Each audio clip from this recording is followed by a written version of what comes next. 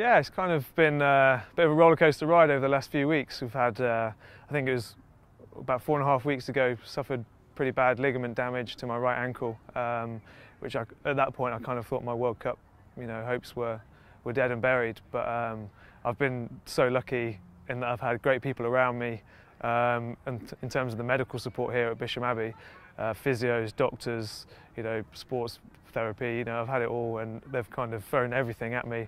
I've been sat in hyperbaric chambers, sucking in as much oxygen as I can possibly get into my body to try and speed up that healing process. So, it was 4 or 5 weeks ago, I was kind of, very, very down and out. But I kind of, been put back into a position where I'm almost as fit now as when I was injured. I'm just really looking forward to it. I'm feeling quite good mentally as well, which I think most important going into a big tournament. You have to be kind of be fresh, and I think in a strange way, the injury, kind of having a few weeks out, was kind of allowed me to come back fresh and ready for the challenge ahead.